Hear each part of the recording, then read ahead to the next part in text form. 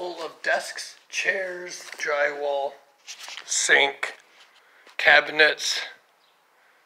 This place is full of everything, but I don't know who it belongs to. It might be Homes Now, place I rent from.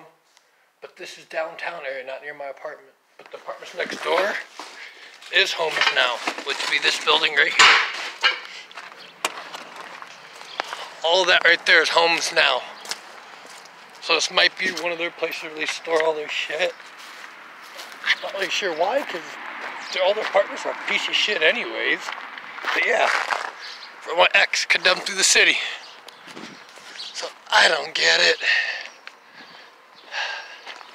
Yeah, see, sign Homes Now. Place I fucking rent from, but I live way out on the south, the east side, and this is the northwest side. So have a good one, y'all.